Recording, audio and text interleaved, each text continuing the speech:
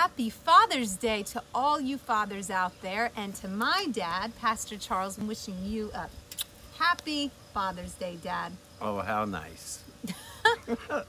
You're a father of 7 children. Yes, that'd be true. You're a grandfather, but you're also a father to many sons and daughters in the gospel, many who are watching today.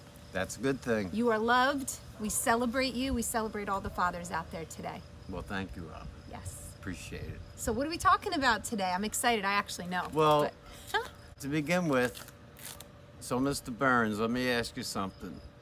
You finally got me to shave. It's a miracle. So, in return, I think it's time for you to send me a little more mozzarella money and maybe enclose a little offering. Then we'd be square. Boy, since it's Father's Day, we'll let it slide.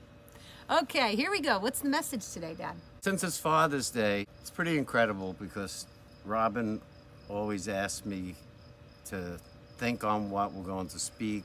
The funniest thing just happened to me where a thought came to my mind about the principal of my high school. His name was Father Snyder. Okay. So, since we're talking about fathers, I have a Father Snyder story. Awesome. But before I get to that, I want to say a little background so you would understand my interaction with him a little better. Is that okay? Love it. Years back, my father was a police lieutenant. He loved our community, coached a lot of sporting teams, but didn't like how the government was run, decided to run for mayor, caused a lot of riff. The opponent had... Sounds like a true Smith. Well, the opponent had just won the election by 6 votes, you know. Dead people were voting. I mean, just total craziness. But we were all friends. We knew the other candidate. They lived across the street from us. But my dad decided to run for mayor. Stirred up a lot of things, but of course, he lost.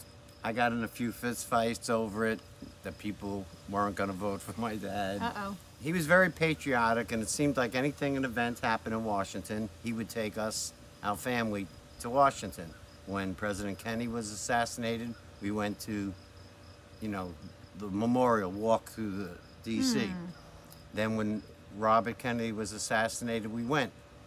But my dad was disgusted with his job. They took him from being the head of the detective bureau in plain clothes rather, to walking the beat in uniform.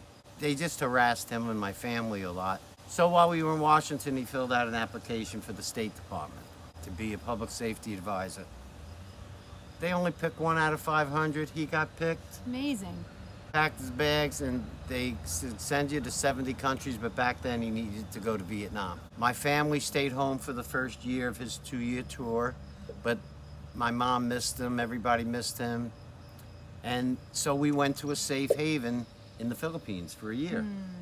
And it was an incredible year. That's where I learned to play tennis. My mom thought she died and went to heaven. We had a maid, a cook, a gardener, a beautiful time. So here it is. I didn't do a lot of studying. I was sophomore in high school at that time. And I had started St. Peter's Prep freshman year, and of course my sophomore year was in the Philippines, and now we're coming back. I'm going to enter my junior year back in St. Peter's. They sent the transcripts back to my school. So I'll never forget coming into Father Snyder's office. He didn't say one word, didn't ask me one word, Robin, about school, about the transcripts, I should say. All he wanted to know was about the trip, how amazing it was. That's awesome. The opportunity that I had as a young person to travel the world, because we visited many countries going there and returning, and my experience living in the Philippines, that's what excited him as a, quote, father. He wasn't just interested in my, you know, marks, so to speak, in school. Not that he didn't care, but that, I mean, he knew I went, he knew I passed, but he was more interested in the experience that I had. So cool, Dad. And I think our Heavenly Father and earthly fathers are very similar in that. That's true. So I have a cool thing. What did that feel like when you went in there, knowing that, you know, thinking he's going to talk about, you know, as the principal, he's going to talk about your grades or ask you, you know, maybe drill you about this or that, and then all totally put me at ease. Right? Isn't that a good feeling? Seriously. So the same, I'm with you about relating So I kicked back and I was like, We smoked a few cigars. Liar. No. 15. But think about how we feel, how you felt. That's how we are to relate to our Heavenly Father. That He don't call us in to drill us or to, He's there to see. Sound like you now with the accent. Right. He's there to see how we feel and how we're doing, because He cares and He enjoys it. It's enjoyable to hear about from you. I felt like He was more of like a best friend almost then. Wow.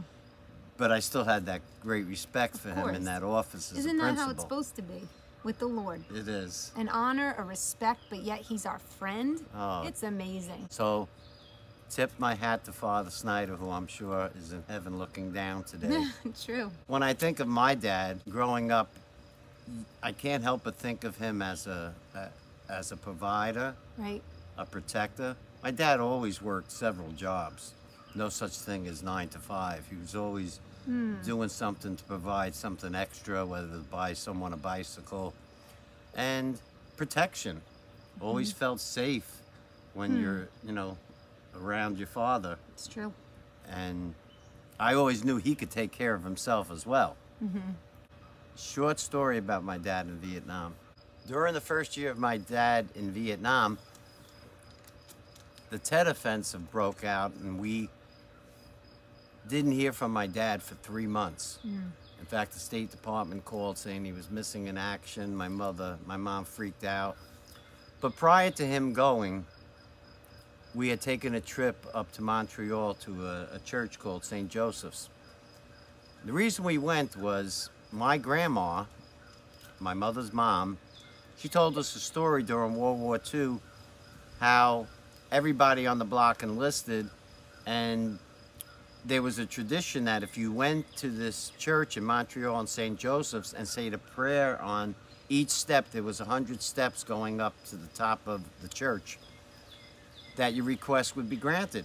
And she told me how she went there and put in the names of 40-something young men, and everyone returned except one guy whose name she forgot to put down. Now listen. Oh my gosh. All I know as a young kid that had an impression on me. Right. I don't know the ins and outs. I was like, wow. Right. Let's do this for Dad. It works. So Okay. prior to my dad going to Vietnam, our family went up to Montreal to St. Joseph's to go up these 100 steps, put his name in. I was confident, although he was missing for 3 months, that he was coming back. Now, I don't understand why some things work different ways in people's lives. All I know is this is my story, okay? Right. Yes. After 3 months, we heard from him. The thought of losing my dad was just so painful to me, but I really had faith, and I thank... How old were you about? 13, Wow. 14. Love that. I just know that that was instilled in me, and plus that love I had for my dad, it just compelled me to believe, and I really had no doubt that he was coming home. I think I've shared this before. The time that I hurt my dad the most was when I went to the city, my car got towed away, and I called somebody else for help instead of him. Right. That really upset him very badly that I didn't come to him. And I think that's a good point about our relationship with God, that He wants us to come to us. Right. He's our Father. Yeah. Many of you out there are fathers, but all of us, regardless of whether you're a father or not, we all have a Heavenly Father. We're all on a level playing field when it comes to being able to talk to Him. Well, one thing I can say about from experience with you Yes. as your daughter is that growing up, whatever it is, whenever I come to you, sometimes I have a hard time, right, spitting it out. Yeah, okay. And I beat around the bush, and then what do you say to me? Get to the point. Get to the point. Spit it out already. What do you want? And then I'm like, all right, Dad, well, this is what happened. And then it's always like 99.999% is Yes. always, all right, we'll figure it out. It's not a big deal. And there's always this measure of grace, which you would think by now I would be like, Dad's going to handle it. I ain't worried. But I can't, because I don't want to hurt you, because I love you. Right. But the same goes with the Lord. It's always, He's full of compassion. He's full of grace. So it's a good example, It's Dad. true. You've been to all your children It's true. that we know, and we call Dad. Right, guys? Mike, call Dad. When you're in trouble, call the big guy. But, He's always there. Well, in closing, this was awesome, Dad. Great word. Here we go. Here's Here's the question. Who's my favorite? Who is your favorite? Think about it. Now is your chance on national. I'm beginning to not like anybody, to be quite honest with you. That's so full of it. I just want to be left alone. Oh, hush it, Bubba. People, when they get old, they're like, That's not true. I don't want to be alone. I'm praying to be alone. Dad, be honest. What would you do without us? Huh? You'd be lost. Mr. Burns, he'd be lost. Well, anyway, we love you. Have the happiest Father's Day, and I pray that you continue to celebrate your dad. If he's not here, celebrate someone who's like a father to you. And let me say this, that my kids, each one of you, Michael, Dawn in heaven, Robin, Jason and Charles both in heaven, Kimberly, Casey, all my kids, you do mean the world to me, and thank you for my dear wife, who is just a wonderful mother. Yeah. But all my kids, I love you. Psalm 102 verse 2 has been my prayer forever for you guys. If I had one prayer to be answered, it would be the scripture that says, serve the Lord with gladness. Happy Father's Day. Peace. All right, so one quick question. What's a tip of advice you would give to fathers out there? People who are already a dad, maybe that they're gonna be a dad. What's a tip of advice from a father like you, who's raised 7? Get a vasectomy. Dad, stop. Incidentally, that's a good tip. Dad, can you please say, I'm taking that out. Okay, I'll be serious for a moment. Thank you. What's the one tip I would give? Now, do you want me to give you the comical ones or the serious one? Advice I would give you is make a lot of money. They cost a lot. They eat you out of house and home. I used to say, what's another plate of spaghetti? But that's when they were little. Then they're older, you know. Everybody needs this, they need that, they need this, they need that. Come on, Dad, you got something in there to give. Best advice I can give a dad, make believe you're listening when they talk. Meanwhile, you listen to everything. Best advice, as you can see, there really is no one-line answer to this. It's really a...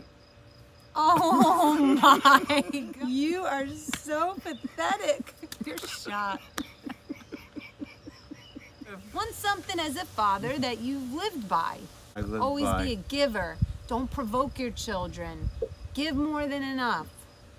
You keep going, you're doing pretty good. Well, I know how you've raised us and what things you've done, you know? Oh yeah, I got it. The golden rule, do unto others before they do it to you. I'm done. We're done. Well, most of you know that our mission statement at Labor Love USA is found in Malachi 4:6, where God promises that in the last days, He will turn the hearts of the fathers back to the children and the hearts of the children back to their fathers. What a promise. And He says He will do it, right? That is our mission at Labor Love. Each week, when you continue to give of your finances and sowing and tithing, that is what you're sowing into, that mission. That's what we're called to at Labor Love USA, to go take a generation of young people and a generation of fathers. In other words, relationships, and bring healing. Wow. We are passionate about that. So thank you for partnering with us. Remember, go online, laborloveusa.org, hit the donate button, or send it into 3215 North 5th Street in East Stroudsburg, Pennsylvania, 18301. See you here next week.